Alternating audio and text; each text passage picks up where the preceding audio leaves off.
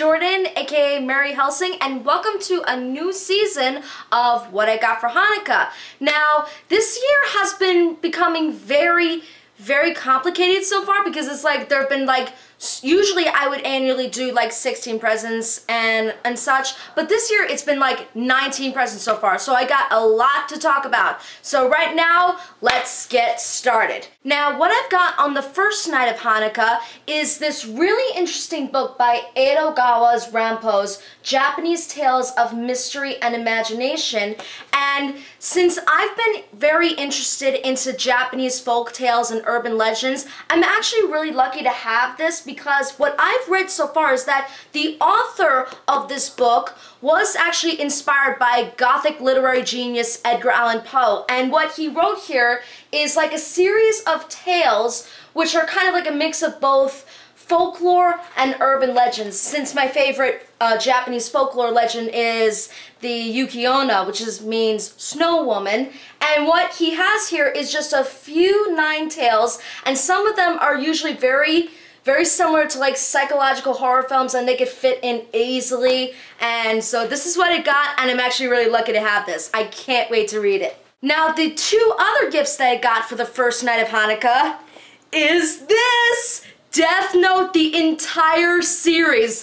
Now, I have been a fan of this series ever since I went onto the internet, and I heard so many people just talking about the series, and it's like, I was just so curious to like check out the series, and when I first saw it, I got hooked ever since, and I sort of kind of like binge watched the show, and I got introduced my mom into it, and I'm just so lucky that I got the complete series, and it's just so exciting! Look at Ryuk just being all scary and shit. Okay, to anyone who has never seen the show Death Note, the plot for Death Note is basically about this guy named Light Yagami who just discovered this book, a notebook, and it has the power to kill people if you write the subject's name in it. So it's a really cool concept, but once you get into it, it's a really clever, well-written story, and I think this is definitely one of the best anime series ever, in my opinion. And what also comes with it is that I got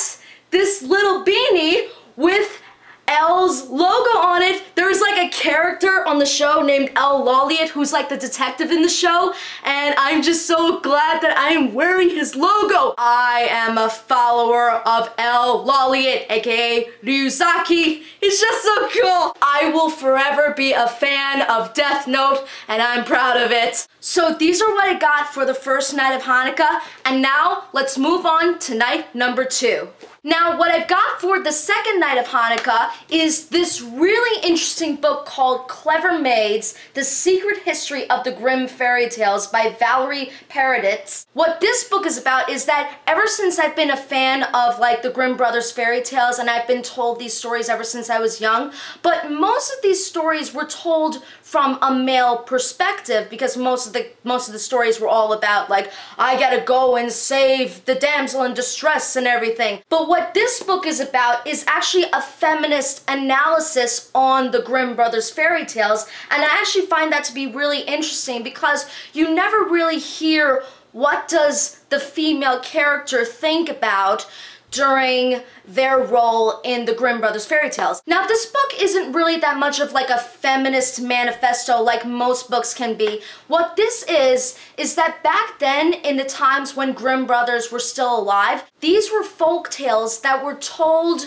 to them by the women in their village. And this is going to be a really interesting book because it almost feels like you're going to be analyzing all of the classic Grimm brothers fairy tales. As a matter of fact, I've read a few of the stories from this book called The Bloody Chamber by Angela Carter, and most of them are Gothic twists on the Grimm brothers fairy tales, and one of the chapters, The Company of Wolves, which later became a movie. What The Company of Wolves was about, it was a Gothic twist on Little Red Riding Hood, except it's told from a female perspective. It's a really interesting movie, and it's a really interesting story if you ever want to check it out. So this is what I got, and the other gift that I got is this jersey, Ravenclaw Quidditch jersey, cause Ravenclaw is freaking awesome! Duh! I mean, I've always loved being in Ravenclaw, and I've always loved Harry Potter and its whole, like, universe, and it's so great that I got to wear a jersey so I could just show my Ravenclaw pride, and I'm just so glad to have it. Ravenclaw suckers! Ah! So that's all I basically have for the first and second night, and I can't wait to show you more of what I got for the next few nights, and I'll see you there. Happy holidays, everybody!